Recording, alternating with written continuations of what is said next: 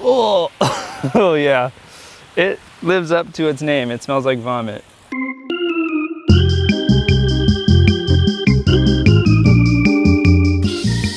Oh my God.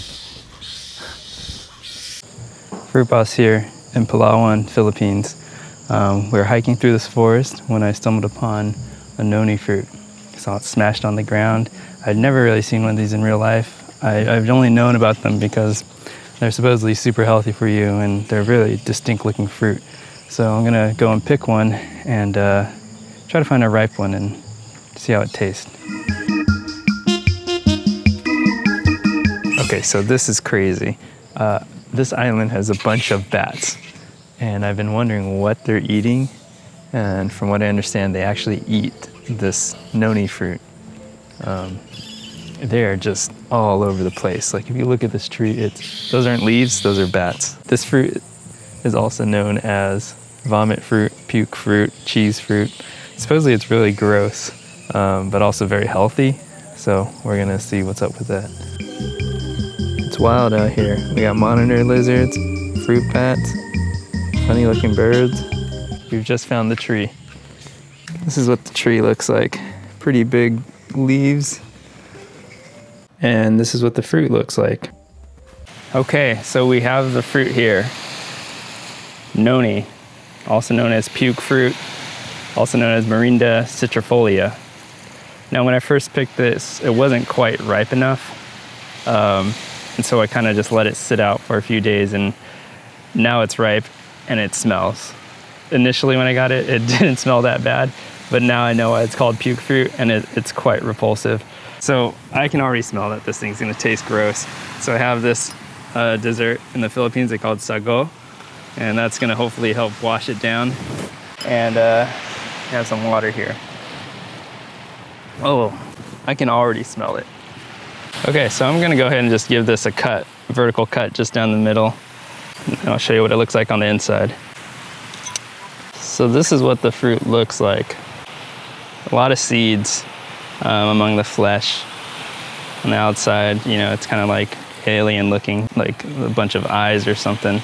Quite the weird looking fruit, kind of a translucent skin. This is also known as a famine fruit, kind of eaten as a last resort. I can totally see why people would eat this as a last resort. I mean, it has a lot of nutrition and vitamins, but oh, it smells so bad. So I'm just gonna taste it now.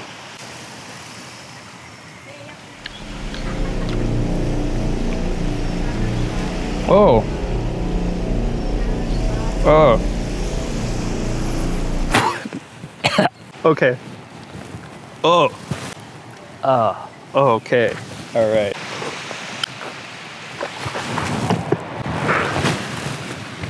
Oh, I can't get it out of my mouth. So initially when it touched my tongue, I felt the numbing effect, kind of like a Szechuan pepper. There is something good going on for a little bit, and then it just turns into like vomit. It just tastes like vomit in your mouth.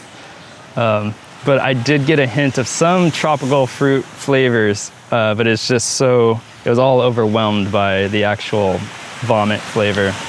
And the mushy texture just wasn't doing it for me. All right, this thing's really disgusting, but I have to give it another taste to really internalize it, because I'll probably avoid this fruit for the rest of my life, but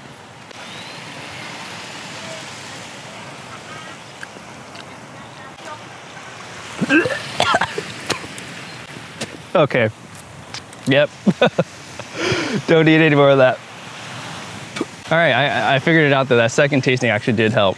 What I was tasting is, it's kind of like passion fruit. You know, there's big seeds inside this, and you get a little hint of that passion fruit flavor around the seed, but it is just, yeah.